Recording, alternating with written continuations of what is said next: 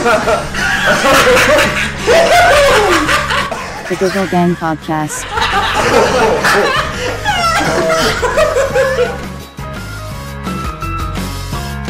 Like really serious, like violent outbursts and incidents. Yeah, actually. Okay, so this is really, really bad. Okay, let's start with the worst one and work our way back. Okay, so I was on a double-decker bus of 417, and it was just passing on the road which leads down to Clapham. And it's like Clapham Park Estate, and we just heard bang, and then just looked over and there's a dead guy. Someone got shot on the bus? No, not on the bus, out the bus. We were on the bus. Right. We just looked over and was like, oh shit, and the bus driver went on, so... We can't really stop the bus, can you? Like, once the guy's been shot, you know, yeah. That bus has got a timetable to keep to. If only Northern Rail could take a leaf out of that bus driver's book. TFL, man, like, you know. Barely any strikes, and that's why. Because cunts are getting shot in the street and nobody cares. It's not about, like, literally every man for himself, so, like, fuck him. Yeah, we've got commuters with places to go. Yeah. You know? Is that like the craziest display of violence you've ever seen? No.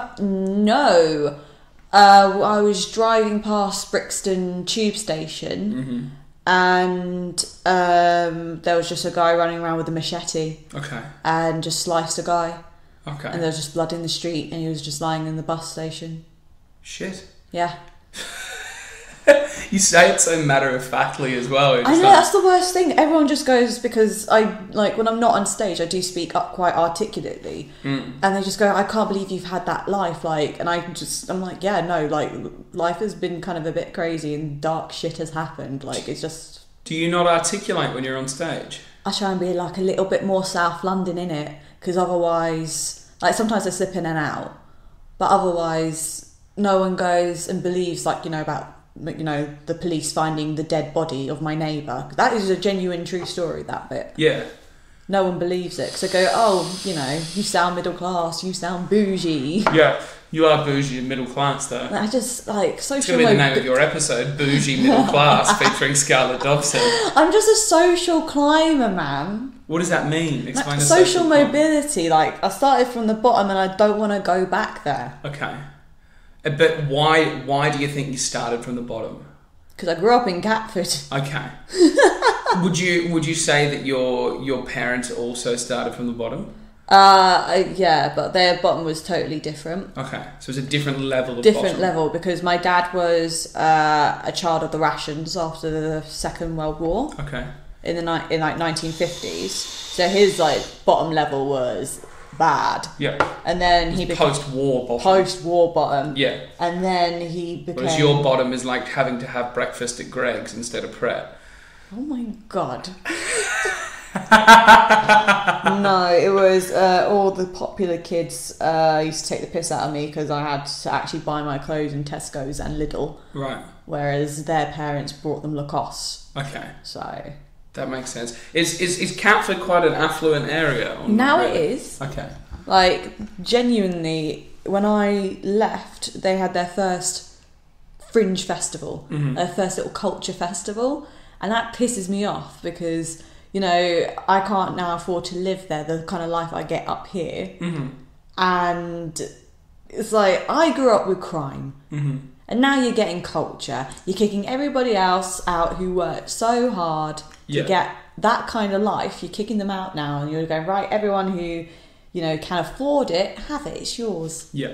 And like, I worked so hard to be here. It's not fair, man. So like the people that were in that area worked hard to bring it where it is, and now they can't afford to stay. Exactly. Yeah. Now that makes sense. Yeah. That makes sense. Gentrification got me mad fired. Well, look, it is Scarlett Dobson, comedian, radio personality. Have you done any acting or modelling? Yeah, I... Added to the resume? I went to the Brit School of Performing Arts and Technology. Oh, of course you did. Yeah. But that's the thing. Whenever I say that, people go, really? I'm like, do I look not talented? Like, what's your fucking problem? You probably don't want me to answer that question. Again, please don't. Because you know my fourth favourite thing to do is rip shit out of you. Hang on, what's the other three? We'll go through them later. Has a lot to do with at-home extracurricular activities, you know. Oh. Lighting fireworks in car parks is number 5, though. Yeah. Number 6 is when you actually find like decaying pumpkins, put a firework in them, and then light them. Yes, good idea. It's so fun. It's so fun. The perfect blend of Halloween and bonfire night. Exactly. In the one place. God, isn't England amazing? So you've moved up to the north of England from the south of London. What are the main differences that you've noticed since you've been here? It's fucking colder. Yeah. It How much colder though? Because I went to London and it's not warm. What? They got pollution that keeps you warm. And like, I just want one. I've never heard someone so hard on for global warming. Being like, the smog's keeping me warm this morning. Fuck the polar bears. Mate, there's no polar bears at fucking, Earl's Court Station. No, but what are the main differences? I don't want to talk about the weather. I want to talk about the life. The people. Lifestyle. You genuinely get a better one up here. Yeah. Like, it feels so much more homely. There is community. I'm not working to just barely survive. I'm working to actually live a life. Yeah. It's incredible. So why do you think so many people are attracted to London? It's just bright lights, opportunity. But then landlords and house prices and estate agents have just gone, yeah, fuck it. Everyone's like that. Look at supply and demand, and they're just going to rip the dreams out of people. You can't live a good life there. Yeah. Do you feel like as well, because it's interesting for me because my auntie is from New Zealand, okay? And she left when she was about 24 to move to London. And she's lived in London now for 15 years. And she has raised all of her 5 children in a 2-bedroom house in London. And I was talking to her and my uncle was saying basically he feels like the kids would have had a different life if they had been raised in New Zealand, wide open spaces. They could run around, they could have had quad bikes, gone hunting, fishing, all that sort of thing. But he's like, I don't think they've had a bad life in London because they go to museums, they were there during the Olympics. Like, they've got to experience these different things. Do you feel like for you, if you were to have children later on down the road, you would want to be attracted to a big city, or is the wide open space country life, I wouldn't even say Manchester's country life, but is that more appealing to you because you didn't have it? I did. You did have a country life? I did have a bit of a country life. So my granddad, before he died, invested in an old mill farm. Okay. In Essex called Paddington Farm Mill, with his wife at the time before he passed away. And it became like an art sanctuary, so she did like artist tiles and stuff, but she had a farm on the side, so a lot of my childhood was spent on a farm as well. So you got a good balance of city and country. Yeah, like I'm not a bloody townie. No. Okay. I can milk a cow. I've touched a teat. But what would you say would be a better environment that you would want to raise, a family in? It all depends on the the community to raise it in, because you can like raise your kids in a wide open space like country living, but then I don't want them to be around bigots because there's only so much culture I can give them, whereas a city can give them so much more cultural understanding. Yeah. That is exactly the same point that my family had, was basically the things, and they go to a school and the school is so multicultural. Like there is everyone from every background all over the world, and they're just like, that's just my friend and she's wearing a hijab, and that's just normal. Whereas if you've got say for example, we've been to Blackburn a few times. I'm the first person to admit Blackburn's a very interesting place, an echo chamber of racism, so to speak. But the kids that go to school there, if a kid rocked up and they had a hijab on or something that was very foreign to them, it wouldn't be accepted, or it wouldn't go down smoothly. I mean, the weird thing is about that gig, they were being so racist, homophobic, sexist, Islamophobic, all the phobics you can think of. But when they were saying all those horrible things, I looked outside the window and I could see a family of multicultural descendancy, and I'm just like, this area clearly does have diversity in it. Yeah, but it's separated. Separated, yeah. So it's like at one school you have this school, and this is the European school, and then you have this other school, and this is the multicultural school. It's like Ackley Bridge. Yeah, yeah. It's like a divide within the same place, and it's very, very odd. Yeah, in London you didn't get that. The weird thing was, so like when I grew up in where I grew up in South London, like I faced racism up until I was about 8 years old, because it was unacceptable to call, you know, black people, white people, white people. It was unacceptable for you to say those terms, but because I'm mixed race, I didn't know what to call me, and I wasn't your typical mixed race, like, because it is, you know, Irish, Indian, Caribbeans who I associate my ethnicity around, and they didn't know what to call me, so they kept calling me like the P word, spic, which is a Spanish like Latino insult. The correct term is culi, which is like indentured labourer, slave term of someone of Asian descent. Yeah, they never called, like, they would call me all these things until a thing in this country called Show Racism the Red Card happened. Okay. And our school was closely linked to Millwall, and Millwall is a troubled football team, like, historically. Not anymore. They do a lot of, like, community work. The fans need a little bit more work. But then as soon, like, it stopped, it was amazing. So explain to me what Show Racism the Red Card was. Was it to do with football? It was to do with football. So there's a lot of football hatred towards diversity players and diversity fans. So football, the FIFA Association put like stop to it, and like started in the 90s, and it like what's the snowball affected up until like the early noughties, and it's still a thing going on. Show Racism the Red Card. Yeah. And it's basically, if you're racist, get out, you're banned from being associated with our club. And that translated into society. So a thing that happened within the Football League, like association, actually changed the course of society's acceptance. Yeah. That is so fascinating. But it changed it in cities. So when I went to Canterbury for a university, I said, oh, you know, my mum's an immigrant, and one of the girls who clearly hadn't grown up in a city lifestyle went, just go home then. Oh, okay. And I was like, what? And this is a few years ago, this is university time. Yeah. And she's like 18. Yeah. Okay. And I was like, God damn. And then somebody who did my course was saying about this Asian boy on the course, saying, oh, I couldn't have kids with him because our kids would look weird. I was like, hang on a second, my grandma was white and my granddad was Asian and my mum is a beautiful woman and I'm beautiful. What are you saying? And she's like, no, you look fine, you look normal because you look white. And I was like, what? What? I was like, oh God.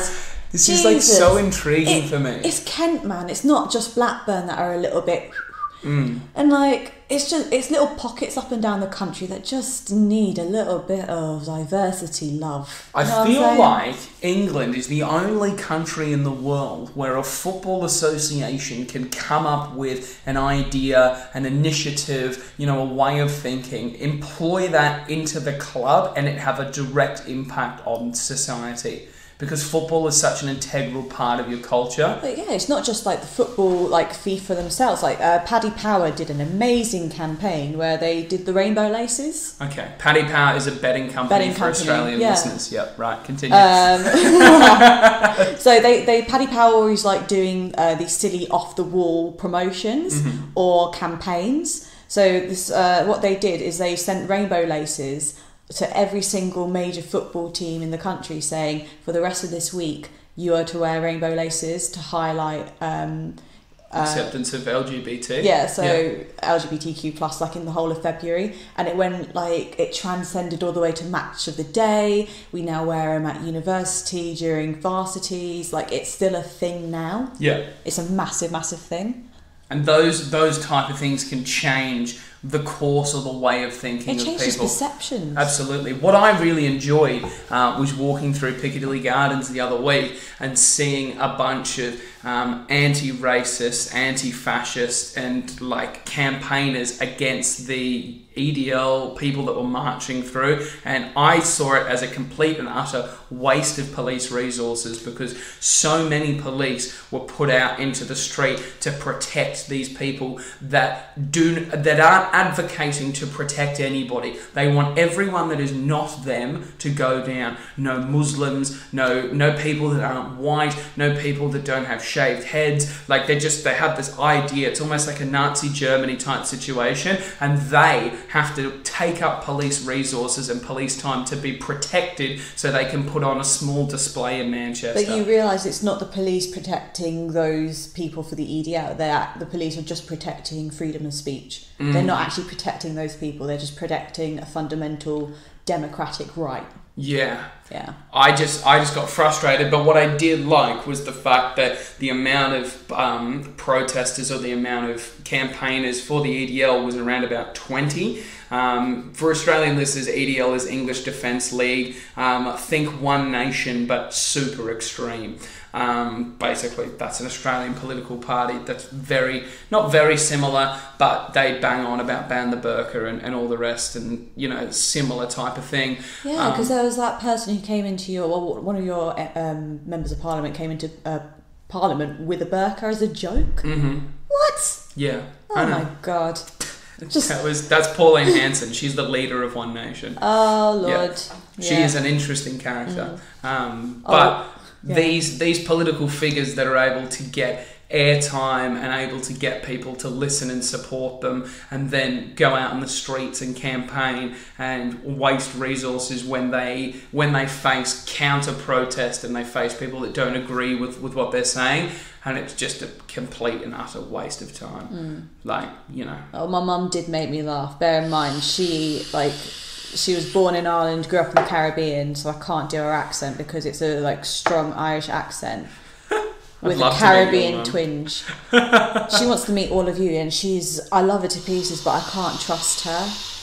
What do you mean? I just can't trust her with comedians. So there's an upcoming comedian called Saskia, or known as Twix. I don't know what stage name she wants to go by now at the moment. And she does Comedy Virgins back in London. And when I first did it 3 years ago, she was hosting it, and my mum said a couple of words to her. And then my mum went back for a night. I wasn't there. I was doing my own gig, but my mum went to go see it. Now, Saskia doesn't know my mum. Saskia meets a lot of people. Yeah. And my mum goes up to her and goes, "I remember you." And I'm like, "Oh, shit. Come in." I'm like, "Mum, what's happened?" And then she drags me straight to Saskia, goes, "This is my daughter." And then Saskia, I don't think likes me. Yeah. And just goes, "Oh, she's your mum." And I'm like, "I'm really sorry. I don't know what's happened." Now, parents can be weird. You can't be getting too hung up on what your mum's going to say. But bring her to Manchester. I reckon we'd have a laugh. She loves Manchester. Yeah. She loves it up here. Get her up. Get her to Giggle Gang, mate. I would, but I've got to basically send her back home because I've got work on Monday. Oh. Yeah. She's not... Maybe if there's a bank holiday. Yes. Yeah. That'll be fun. That will be good. So tell me about what life was like growing up for you, because you talk about it a bit in your set. Obviously, your mum and dad are no longer together. They weren't together when I was born. Yeah, they weren't together, and you have some pretty choice things to say about your dad. So we don't need to get into that. But what was life like with growing up as a kid? Were you always trying to make people laugh and very creative, or were you quite reserved? So I remember telling a Christmas joke when I was about 6 years old to my dad, because I just found one of the old cracker jokes, and I just thought, "Oh, that's funny." Read it to my dad, and my dad pulled me over and just went, "It's about timing.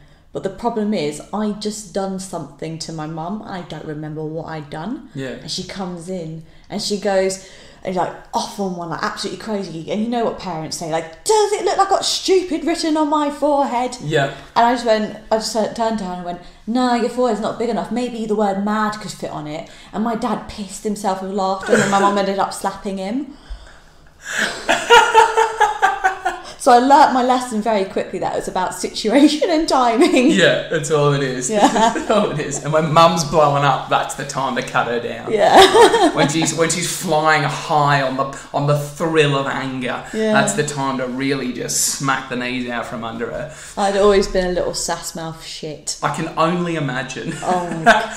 What was school like for you? Were you getting in trouble at school? No. Were you a goody two shoes? I wasn't a goody two shoes. I was a sass mouth, but the problem was I was an old soul. So all the kids are like watching CITV and stuff, and I would come in quoting LOLO, which is an old 1980s or 1780s program sitcom about the Second World War. Yeah. So they're all English actors doing terrible accents to pretend to be the other nations that were involved in the war. Okay. And like that's one of my favourite sitcoms ever. But I'd come in quoting stuff like that to the teachers, and they'd think that's absolutely hilarious. Yeah. And the kids used to look at me like, well, you're a weirdo. Yeah. Why aren't you watching Pokemon and bloody My Little Pony? I didn't watch My Little Pony, but I did love Pokemon. But I think was sick. Pokemon was the tits. So, like, did you, because you were like that, did you sort of like keep to yourself and do your own thing? I did a little bit, and like if I had friends, like it would be cool and whatever. But I was never a conformist, and I think that caused me a lot of problems as a kid because I never wanted to be popular. I just wanted to go on and do my own thing. Do you feel like you liked the idea of breaking rules or doing things because like you did something different because everyone else was doing something else?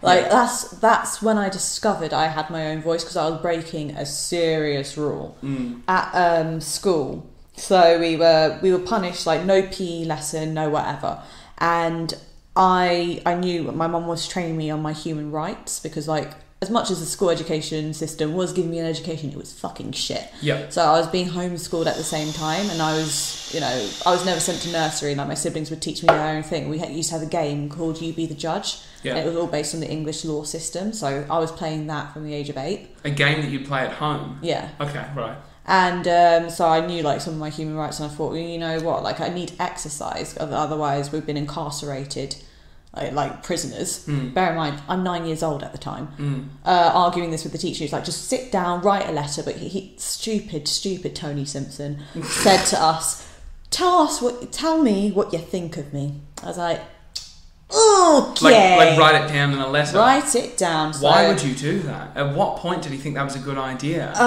The DVD player must have been broken in the class. Like, no. This was like we weren't allowed PE, so we had to sit and write in the scorching hot sun on the tarmac. So we were burning our skin. I don't think you can ever tell me about scorching hot sun. Okay, I know I can't, but scorching hot British sun. Okay, that's better. And so it's about 25 degrees. Yeah, it's about 25 degrees. People in Australia are laughing their fucking heads off as they rub Savlon on their burnt feet. We used to have to like go outside on like a square piece of tarmac and just sit on hot concrete for hours every morning. I mean, tell that to the Rangers. Mate, I know. Yeah. Rangers in Australia are a dying breed. Literally. They're all dying.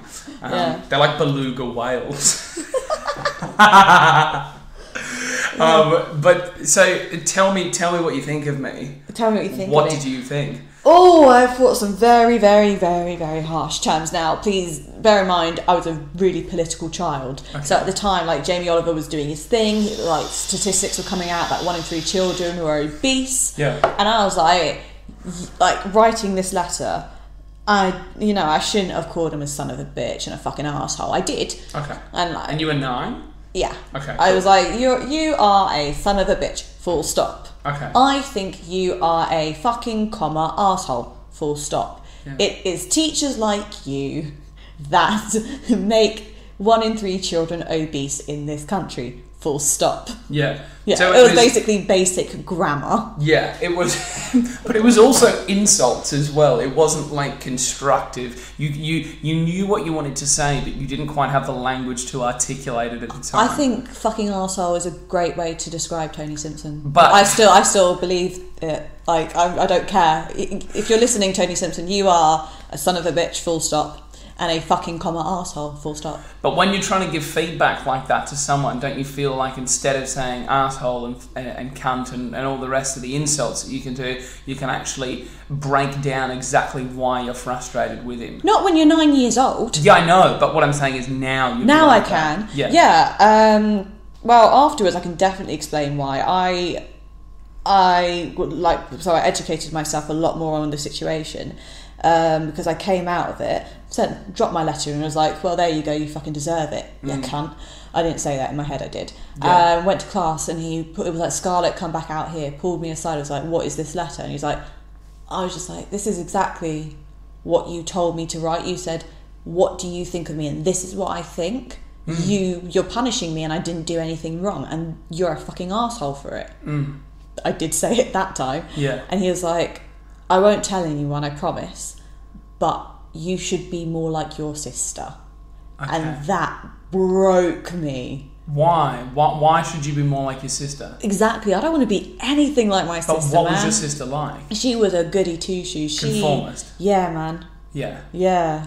And she'd just go with the flow? She was a very, very placid child. Okay. Very calm. Okay. And you were defiant?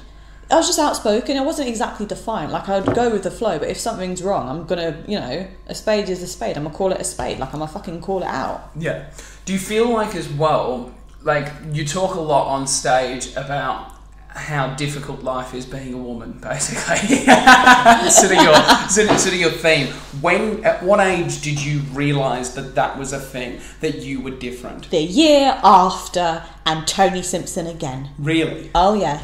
Fucking... How did I know these two would be connected? Tell me what happened. We were on a school trip and literally equality. 15 boys, 15 girls. Okay. Beautifully equal. Beautifully equal class. Went to go get some chips. He got them for the boys. The girls were just sitting around. All the boys were scavenging at the chips. And I was just like, hang on a second, like... But why couldn't you have the chips? I was like, that's what I was calling him out. And I was like, Tony... Did he give you a justification? It gets better. I was Okay. like, Tony... are you not going to get the girls any chips? Because if you're not, you're being sexist. Yeah. And he turned around and said, for that, because you called me sexist, no girls are getting chips. And then the girls turned on me. Interesting. And I was just like, bitches, man.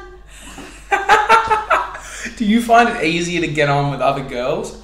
I find it easy to get on with other girls on my wavelength. I know I identify as a female, and I identify myself doing, societal female things like putting on makeup, wearing heels, stuff like that. I feel comfortable. That's what I want to do. Yeah. But I don't typically class myself as doing like the girly girl things.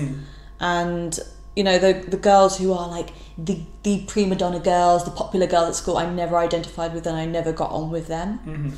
But girls who are just a bit more down to earth. So I don't know if it's just about girls. I kind of relate more to personality. Okay. But if you happen to be a girl and you've got a great personality, then you are going to get on. If you happen to be a guy with a great personality, we're going to get on. Yeah. And then you've also got the same with both as well, in the opposite direction. Do you feel like now, the way that the world is going, and you're obviously quite prolific on social media, putting things on Instagram stories and that sort of thing, do you think that's made it easier for you to connect with other people or harder? A lot easier. But if I did that on Facebook, I get a lot more shit for it.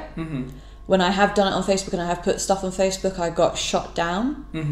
So I put it on the Instagram community and I get a lot more stories. I get feedback, not just from people who've experienced it themselves, people who are sympathising from it, people from across the world just speaking to me and just being like, how is it affecting you? And it's touching me and this is my story. And it's not a story that should be shared. It's not a story that not like shared.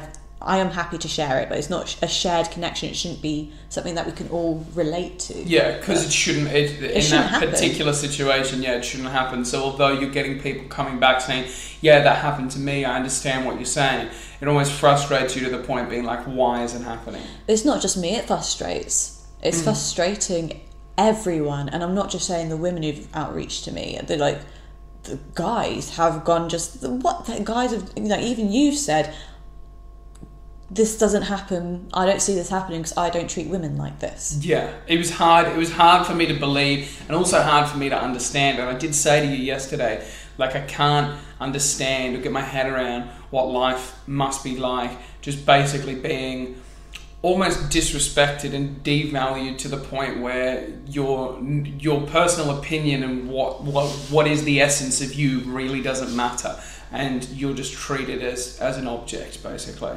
Pretty much. And that's not a life that I live. I wouldn't even say that sometimes you get treated like an object, because an object is an inanimate thing. You get treated like a too much talking, way too much opinionated, living fleshlight. That's why they invented flashlights. That's why they invented flashlights, but they didn't invent women to be them. No. I wanted to ask you, this is interesting, right? I was watching a documentary the other day about sex robots, right? Yeah. Have you got any experience with sex robots? No, of course not. No, but like knowledge of them. Sorry, okay, experience is the wrong word. Well, Scarlett's like, yeah, I've got 3 at home. Greg, Craig, and Phil. They're all builders. No, what's your opinion on them? Well, me and my friend at university, we were talking, and she showed me. I think it's a thing for girls. It's like a black box thing. And I think there's a little bit you can sit on that can go a little bit in you, and it really vibrates. And she was showing me the porn, and these girls were like passing out from orgasm, and I'm like, holy shit! Yeah. What? No, oh god, that's too much. Like I feel like my vagina is a manual stick shift kind of one, because I know you get automatic cars, and like you just shift that into place and boom, there you go. And that's like the ones with like the vibrators and all the sex toys and the stuff, vibrations and shit.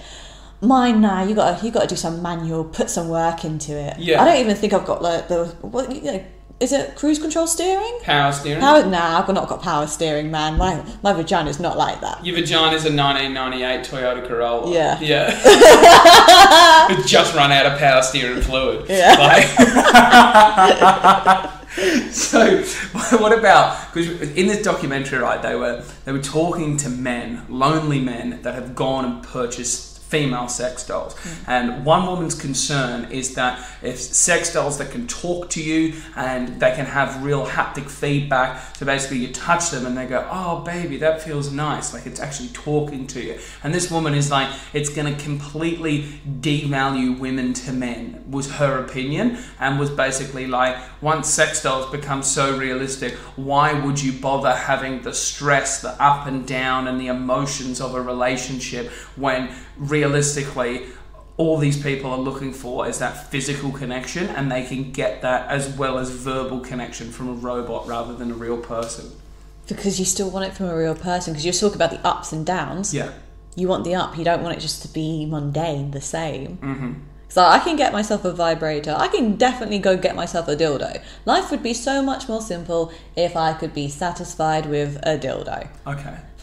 It's not going to be, because, you know, I want the ups and downs. You want the ups and downs. Do you feel like as well the statement, the highs are never good if you don't experience the lows? I agree with it in the sense of like morals in like ourselves and how we treat people, but not in the sense of religion and that.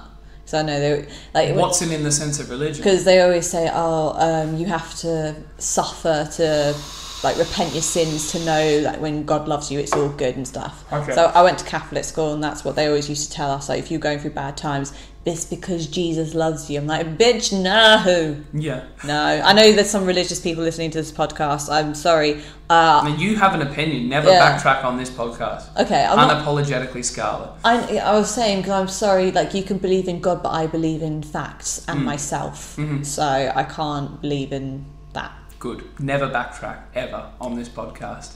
That is one rule that I have. Aye, Matty, sure. Yeah? Yeah. And also as well, this is going to take it to a dark place, but I'm interested to see what you think, right?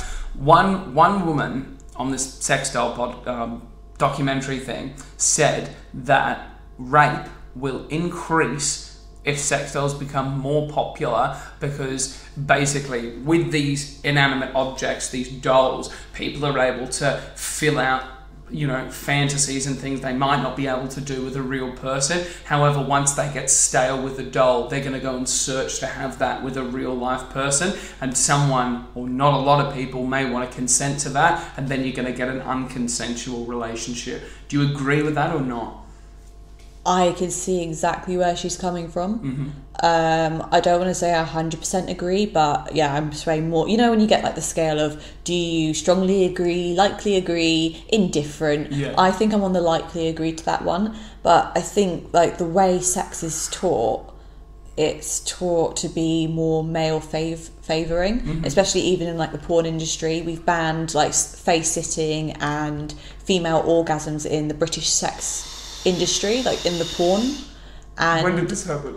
Oh god, it happened when I was back at university. There were like face sitting protests outside of Parliament, so there were a load of people sitting on people's faces outside of Parliament. Hang on, what is the protest? So a woman sitting on a man's face outside of Parliament, in Parliament has Square, been banned in British pornography. Yeah, that you're not allowed to face sit and you're not allowed to show a female orgasm. Why? Exactly. Why are That's we so not allowed? puzzling. Why are we not allowed to show our pleasure? Yeah. Because orgasms are fucking great. They're not like a guy's orgasm is great, but a woman's one, oh boy, oh jackpot. That's all I'm saying on that. So who were the campaigners to get rid of it? It wasn't to get it was to basically highlight to government, because at the time they were going to vote it through, and it had been voted through. So To ban it. Okay. And they got outside Parliament, and there was just a load of women sitting on guys' faces outside of Parliament, where they used to have the protest square, and loads of cameras. It was quite funny. But why did Parliament want to ban it? What was the motivation? I don't know. Okay. I don't know. I think mainly because Parliament isn't a representative 50-50 of gender equality. Mm-hmm. And even then, I think some of the old didgeridooers would be like, oh no, I don't want to see a female orgasm. Orgasms are a thing of the, made up mythical creatures like unicorns. Yeah. I just think it got banned because there's not enough education into. I think sex hasn't been favouring of women, because for women it can be painful. Yeah. It can be demoralising, and it can also be the greatest thing. But it's all about the consent, the conversation, the connection, the moment. Yeah. That has not been taught. When you get taught sex education, it's literally penis and vagina, go in, guy come, baby come out. Yeah. There's nothing of, this is the woman's vagina, this is the clitoris, this is, how you consent, or the moments to create. I don't know. I'm not a sex expert fully. I wouldn't say I'm a sex expert at all. I am so single right now. I think my head giving skills have depleted. Everything's just gone to shit. I'm so fucking hairy. I've had a lot of women on this podcast. Well, not a lot of women, but a fair smattering of women. And I think you're the first single woman I've had on the podcast. And it hasn't taken you long to go into the ramblings of a mad single woman. Well, no, just the absolute delight of the female orgasm. I mean, it hasn't taken you long to get to that I haven't had the delight of a single female orgasm since June. Since June? Since June. Okay. Well, I mean, I've had one for myself. Okay. That's how I'm surviving. Okay. But, no, even I went up to Edinburgh and I had sex. I didn't just go up to Edinburgh specifically to have sex. I was at the Fringe. That is what that just sounded like. Yeah. I was at the Fringe this year, and, fucked a guy that I'd been fucking for a while. That was the last time I'd ever see him. Yeah. The guy that I put on my Instagram, that was him. Okay. And yeah, he didn't even give me an orgasm then because he was a selfish fuck. Right.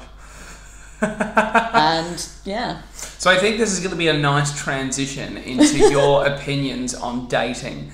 And dating in 2018, because you are quite a prolific dater. You seem to set a lot of dates, but I think you had a bit of trouble. Sort of these people following through on the dates, and you've been stood up a few times. I'm a prolific setter-upper of daters. Yeah. And I prolifically get stood up all the time. Why do you think that is? I think I'm just too much, really. Do you think it is to do with you? Yeah, I do. Or do you not think it's to do with the fact that online dating, things like Tinder, Bumble, Plenty of Fish, people are talking to so many people at the one time that all the faces and names on that screen really mean nothing to them. So it gets to the point and they look at it, and obviously they're very self-absorbed because they're single, so it's every man for themselves, and they look at that screen and they go, I'm supposed to go meet this girl who's 23, her name's Scarlett, she reckons she's from Catford. Look at it and just be like, nah, there's another one just below her that I can talk to.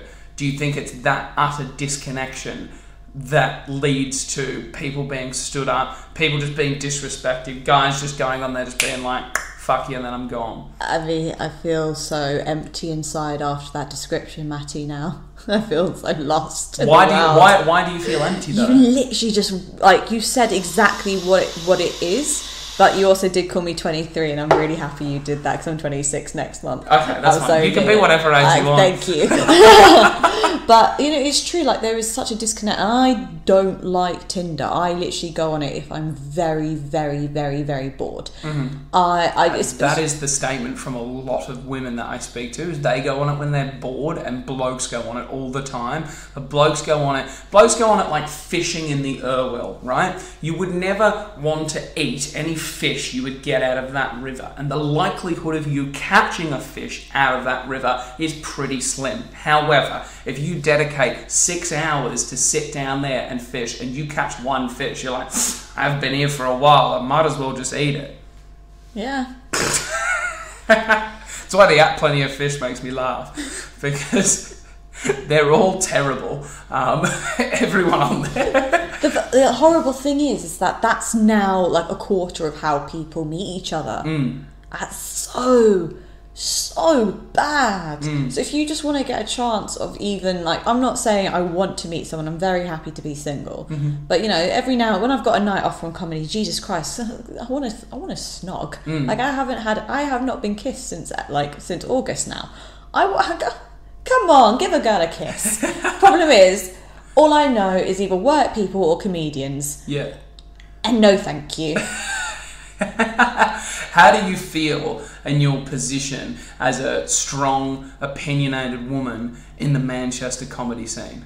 I think I'm not the only one. Okay. I think there is a surge, and I mean, we saw it this year at the Fringe with lots of the best in shows, and the best newcomers were women. Yeah.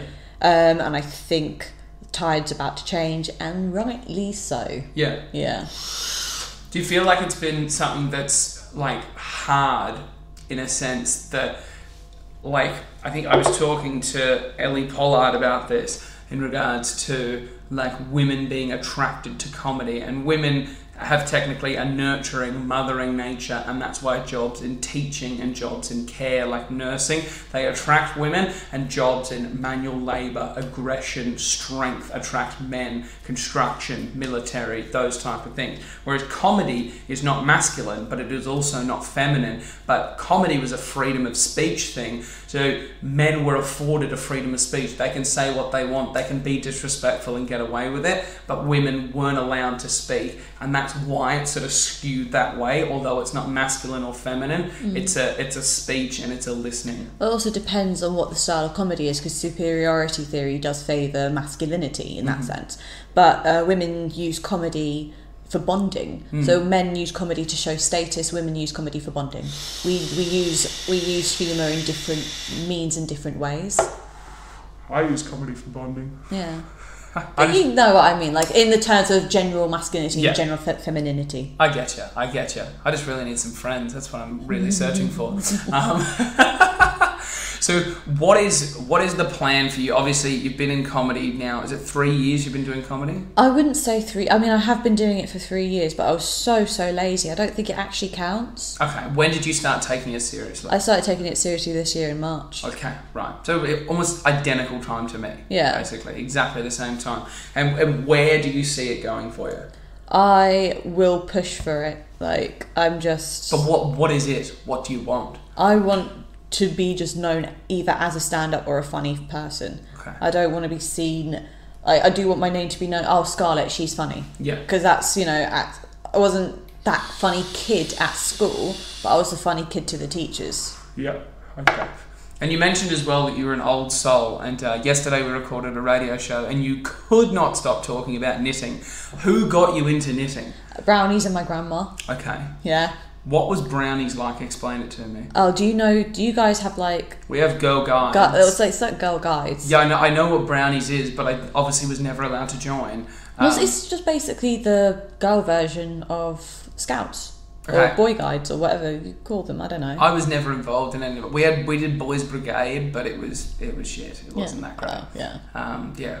And then I did Navy Cadets as well. We used to go sailing. That's so cool. Yeah, I was a cool kid back in school. I wasn't. I was so painfully boring. But like, what was it like surrounding yourself with a group of other girls, I assume, who were all sort of thinking the same way? Oh no, these girls weren't thinking the same way. So that we had to do choose a community project, and I chose to do knitting, and the other girls who did choose to do the same thing would give their knitting to their grandma. Right. So they'd come in with 5 squares and go, okay, I don't need to do this, I'm going to go play. And I would sit there and I'm like, no, I'm going to learn to do this skill. It's a life skill, I'm going to need it. And it just helped me and my grandma. So my grandma wasn't local to me, she lived down in Brighton, so I'd see her once every 2 months, and me and her would just sit there and knit, and it was just a little bonding thing. And then when I got a little bit older, I spent a fair bit of my school holiday with her in Brighton, and we'd just sit there knitting. And me and all her little old friend dears used to go out for lunch and dinner and talk about the knitting and the gardening. And I've never seen you so happy talking about anything else. I love my grandma. No, I'm not saying you don't love your grandma, but do you feel like you can't wait to get to the age that matches how you feel, if that makes sense? I don't think my grandma is at the age that she feels, because I don't actually think... I think we're all children just pretending to be adults. Yeah. And I genuinely, my grandma is near 80 now, and she lives life like she is the most is the word vitality? Yeah. She's full of it. She's like a 20-year-old, springing around the place. I mean, she's a bit hobbly here and there, a bit fragile. Yeah. She's doing that. My other grandma, who passed away last year, she was working up until she was 80. She was a nurse up until she was 80. She lied about her age. She hid her NI card. I think she frauded it as well. I wouldn't put it past Grandma Rose to do that. You literally just dropped her in it. She's dead. Oh, right, okay. There's nothing anyone can do. If anything, she was frauding herself because she refused her pension. Oh my God. She was tough nut Irish cookie. Yeah. And do you feel like that's where you've gotten some of your work ethic from? Those strong women that you've seen in your life? My grandma definitely. But they're both called grandma, but my mum's mum definitely installed she said, if somebody doesn't like you, and this is such a thing in comedy, if someone doesn't like you, you hold your head up high. You walk into that room, you do what you need to do, and you walk out with your head even higher. Yeah, absolutely. Because again, in this experience that is life, you're going to meet some people that don't like you, and they don't like what you have to say, and they don't like the way you think, because it's just different to them, and they're very scared to either try and see it from your perspective, or very scared that maybe you're right. And it's oh shit, it just feels uncomfortable. Oh, maybe he's got a point. Maybe she knows what she's talking about. Maybe I don't know anything. Oh no, push it away. You're terrified to see from someone else's perspective, because maybe they might have it and you don't. Yeah. It's not even that you're terrified to see it from the perspective, it's terrified that this is your perspective, because a lot of comedy is done to the crowds that you bring in. Yeah. So, and it's your crowd, you're like-minded, but nothing ever challenges anymore. Yeah. It's kind of boring, it's kind of stagnant, but that's what happens. So back in the 80s, it was alternative comedy. It was genuinely what it should be, alternative comedy. You come up, you say, you write original material, it's vibrant, it's free, and now you go to the comedy store, you're paying £24 for best in show. You're slicking down all of your best material, filleting it to it's basically nothing, and you get paid like 800 quid for the week. It's capitalism. Capitalism has ruined it again. So you just bring in a crowd, they listen to your shit, they go home. Nothing actually makes you provocatively think. Yeah. Do you feel like that's what you try to do, is try to give like the audience a lesson or a thought or an idea to reflect on? I want to do that. Anna Spark said something very, very poignant with me though. As a comedian, you are not the moral, you are the punchline. And that has kind of like, that's something that I really wish someone said to me when I was actually doing this at university back in the day, because I used to go off on like long rants like George Carlin. And George Carlin got like round of applauses because he was in America, and Americans whoop for fucking anything. But here, you actually, if you're going to say something and make a point, you also have to be so clever and so intricately funny. And I've learned that the hard way now, and now I'm really like aiming to write like that. So where would you say like the next 12 months for you? Because let's focus. 2018, you've really started to take comedy seriously. What is the next step for you and the next plan over, say, the next 12 months? Well, I've got to finish off my first solo show because I started it in March to perform this June. And I was very happy with that. So I'm going to finish that off by the end of this year, even if I'm in America finishing it off. And then I will be redoing that back in June in Catford Fringe. I've got to hit up other Fringe festivals. Then, so that's my solo show done, wrapped up, and I'll keep on adding bits to it, editing it, so that in like 3 to 5 years' time I can then take that to Edinburgh as my first ever solo show. I want to get a really, really solid 20 so that clubs can't turn me away. You can't physically, you can't say, nah, she's no good, she's this, she's that. You know, you gotta go, right, okay, you've got a point, you've got something to say, go and get on stage, and here's money for it. I also need to learn audience interactions. I'm really bad at trusting people, and I think like conversation is so flowing, and I forget that comedy is just a conversation. And I just need to trust an audience, and even if they go off the wall, because my conversations are always off the fucking wall, I throw all sorts of shit into a conversation. I need to trust people to be either as crazy as me, or I just need to trust people a little bit, like audiences. How do you think you're going to get to trust audiences? Practice. Okay. Practice makes perfect.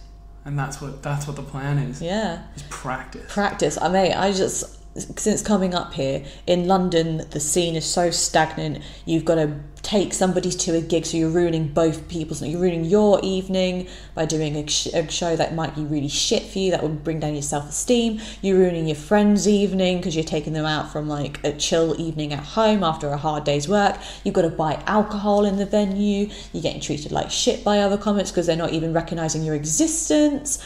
All this crap. You come up to Manchester, you have a ball of a time, you have a community, you have an audience, you have people who want you to do good. They don't want you to threaten them, and they don't want you to ruin their night. They want just the best for you. And if you are a London comic, please ignore everything I've just said. I don't want you up here. There's no backtracking on this podcast. There is no backtracking. It's not a backtrack. It's me just basically saying, don't come up here. I'm having a great time. Fuck you. You can stay in London. That's it. That's exactly what I need. You chose to be in London. That's right. You fucking stay in London with your shitty comedy community. That's right. I really just shot myself in the foot from now on. No London booker's ever going to book me ever again. But you know what? Fuck London, you. mate. Fuck you guys. You don't there need goes London. the rest of the country. You've got Blackburn. Fuck. When this goes out, fuck it. I said it. Fuck London, man. Beautiful. Fuck it. Well, I think that is the perfect way to end this podcast. I think we have almost done an hour. Never getting booked again. That is exactly what I wanted out of this. You know me, I love to watch you suffer. Scarlett, where can people follow you on the socials to see where you're gigging and what's happening in your life? Please follow me on Instagram at Scarlett Dobson Comedy, at Scarlett with 2 T's, and that's the same on Facebook. I don't have a Twitter. I won't have a Twitter for a while, and if I do, it'll literally just be my Instagram photos. So it'll be me on stage or of my cats. Yeah. Yeah. Thrilling life you have. It's fun, eh? You having fun? Yeah, I am having fun. How can you not? How can you hate this life? that is my favourite thing. How can you hate this life? I can't hate Northern life. London life I hated. Here. That's it. But if life's shit, just do something about it. Exactly. That's why I moved up and I've now got fairy lights around my room. Mate, look at you go. Yeah. You're thriving. Thriving in the sea. Well, look, thank you so much for coming on, Scarlett. I don't know who's going to be on the next episode, but we shall figure it out. Any final words for the fans? How many fans are there? Heaps. Yeah, I've got one in my bedroom. My housemate has one, and then we have one in the lounge room as well. You have to plug them in though. They're not on today. Yeah, I mean, like, I wouldn't plug it in anytime soon because it is October and it is cold. So my words to the fan is don't get plugged in. Stay spinning.